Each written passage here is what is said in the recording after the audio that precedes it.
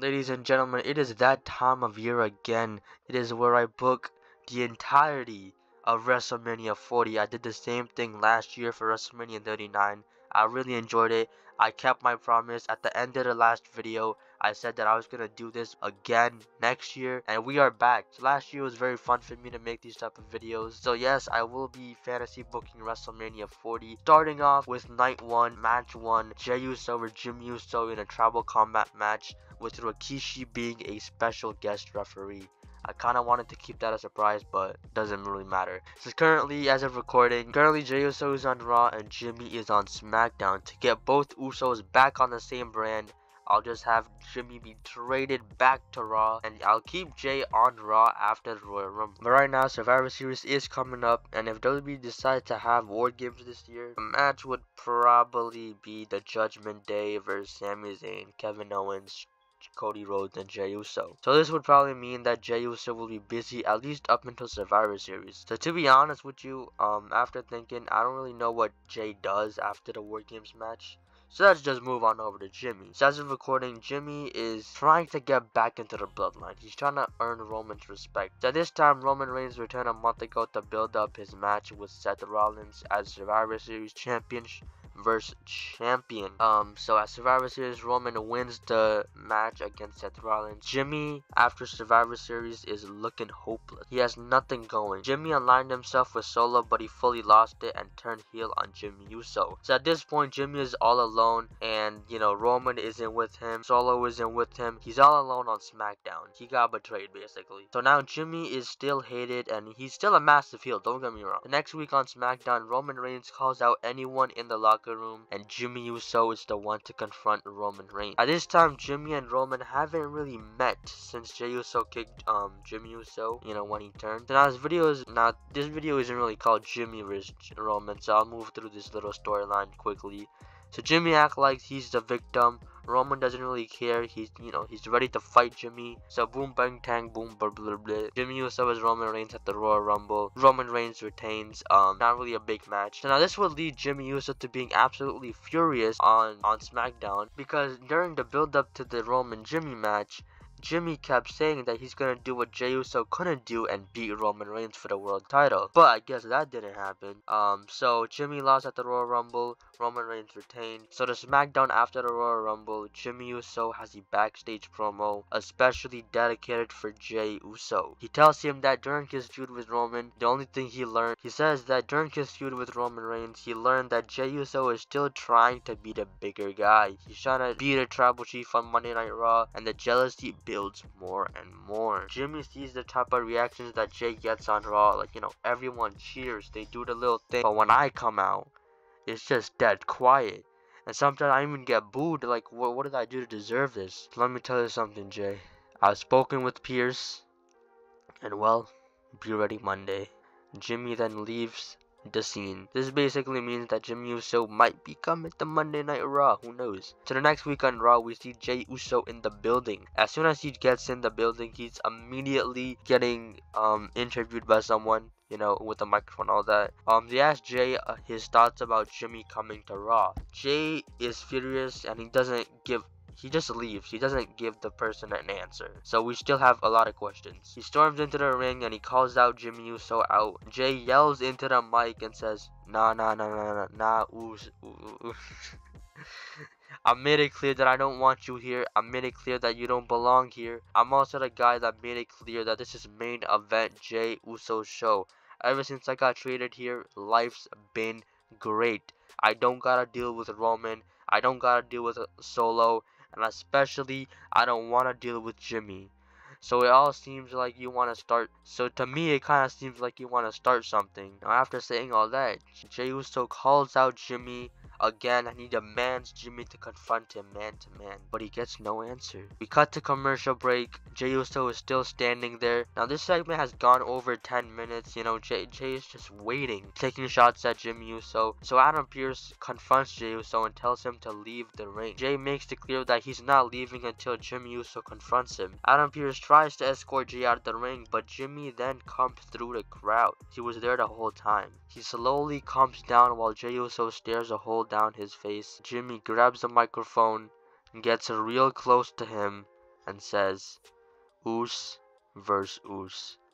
And then he leaves. Jey looks back at Jimmy not knowing what to do, but then that's how the segment ends. So basically, Jimmy Uso is now trying to challenge Jey Uso to a match. Now the next week on Raw, Jey Uso is in a qualifying match for the Elimination Chamber match. So throughout his qualifying match, Jey Uso is kind of worried because now he has to worry about Jimmy and him getting in his way. Jey fears that Jimmy might try to stop him from qualifying. Now this year, the men's elimination chamber match is for the #1 contendership of Roman Reigns championship, and then Jey wins his qualifying match. But the Raw before the elimination chamber match, Jey has a message for Jimmy backstage. He warns Jimmy that he should not be anywhere near the elimination chamber match, and if he interferes in the match, he's gonna get a massive whooping. So it's the Elimination Chamber match, pay-per-view, all that. And Jey is the second person to enter the Chamber match. The other people in the match is Cody Rhodes, Drew McIntyre, Sheamus, Bronson Reed,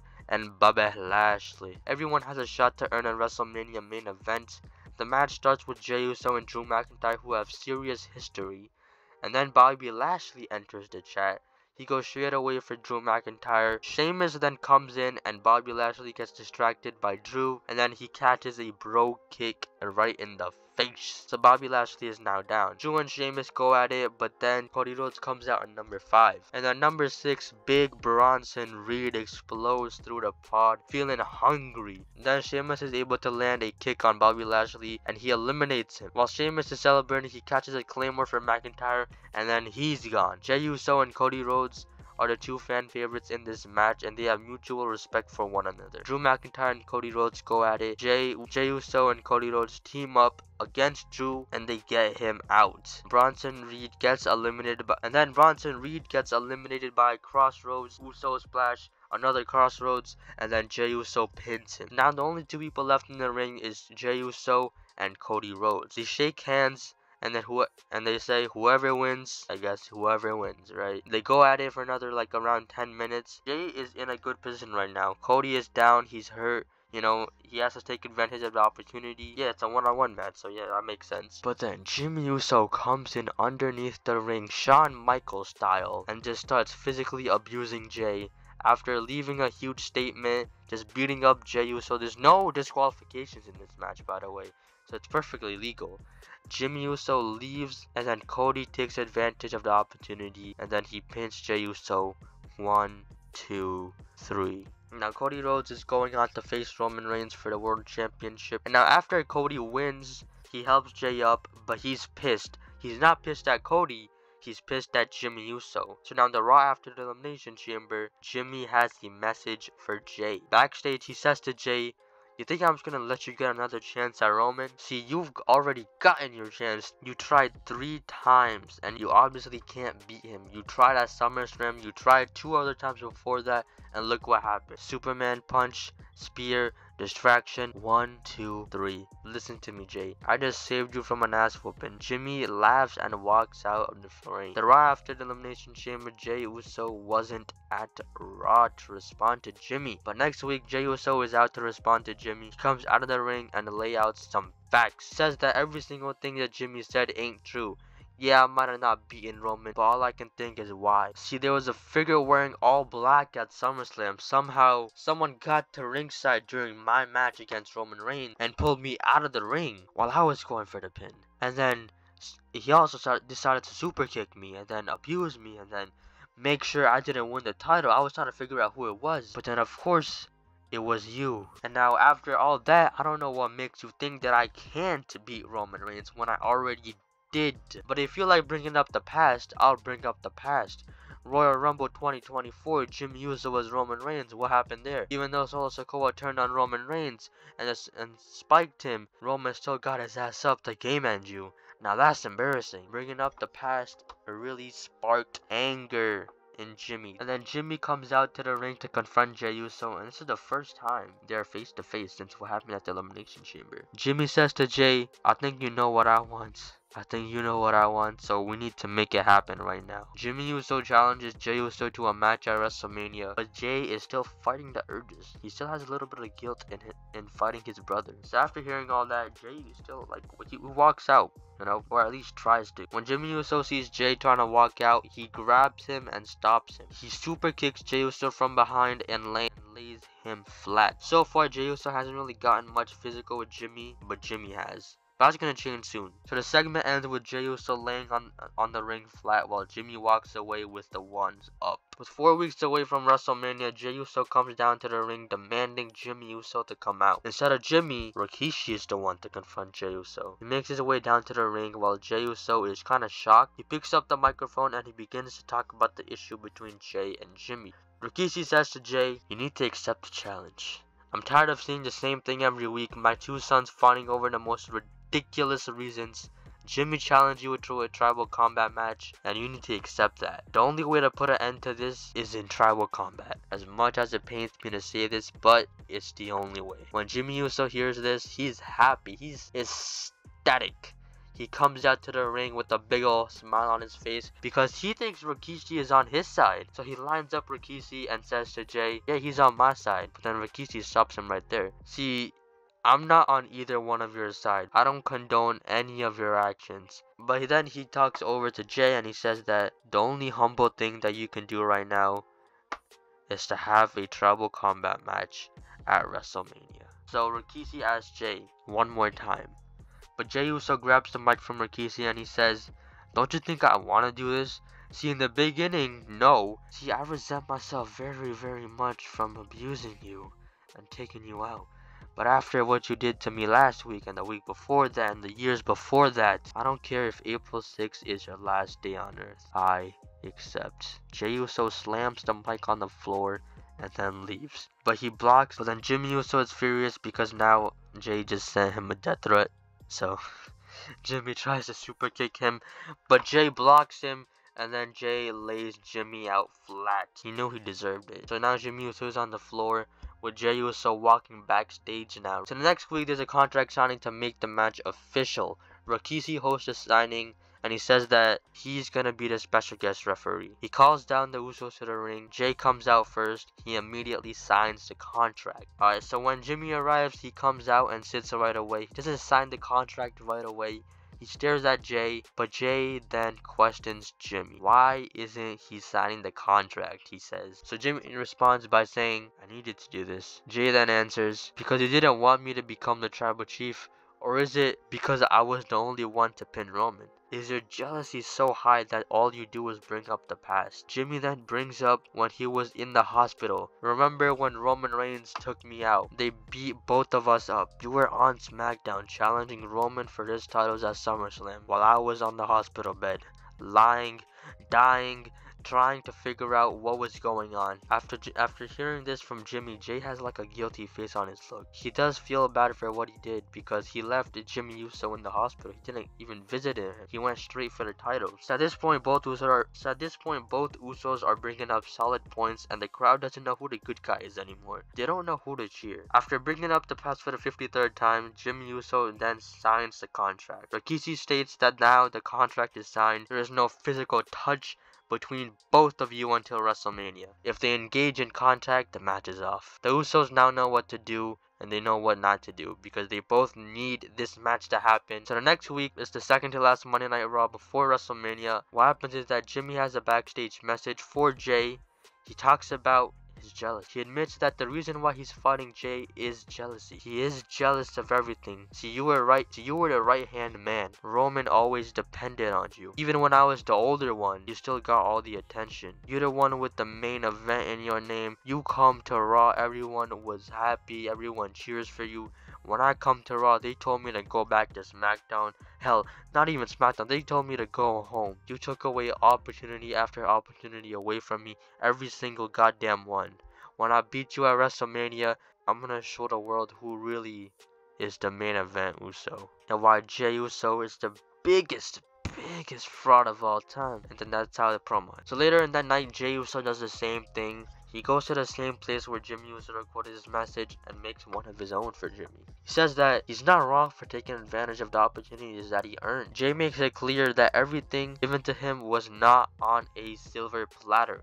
I was the only one to realize that Roman was lying to us. I tried to save you, but you never listened. Remember Money in the Bank when we defeated Roman and Solo? That moment, I knew that you were the most trustworthy person that I've ever met. And then a month later, you decided to do what you did. At that point, I don't even know how to feel anymore. You turning my back on me was the biggest mistake you could have done. And that's exactly what's gonna happen at WrestleMania. I'm gonna turn my back on you at WrestleMania under the brightest lights inside the grandest stage in Philly. I'm gonna humble you, and that's how it ends. The next week, nothing happens, so it is time to jump right into WrestleMania.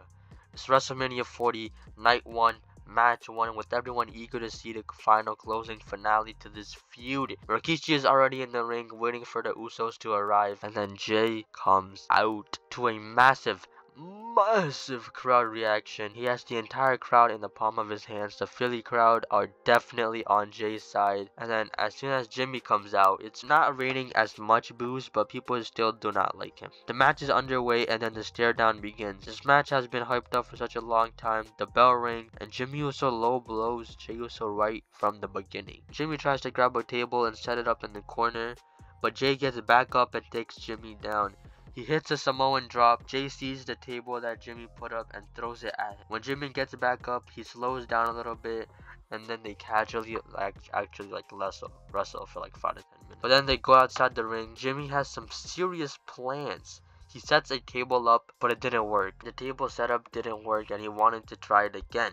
So Jimmy sets Jey on the flaming table, and he successfully puts Jey Uso through a flaming table.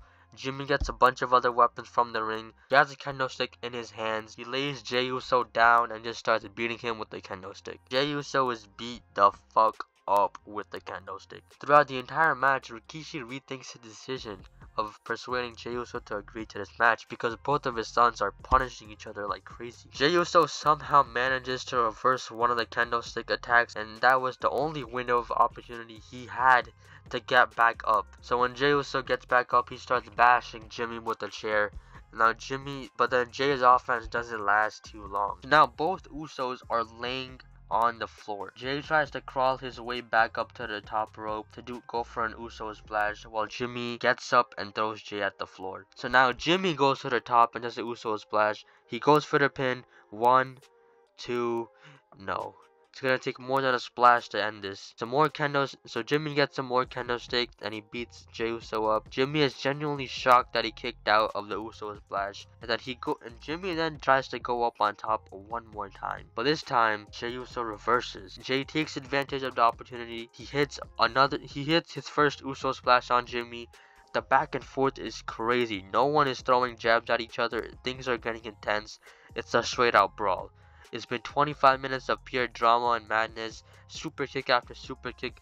Jey Uso hits Jimmy with a super kick, and then another, and then it just keeps going on. Jey Uso now gets the crowd's attention, and he goes up for one final Uso splash on Jimmy. After almost half an hour of pure suffering, Jey Uso pins Jimmy.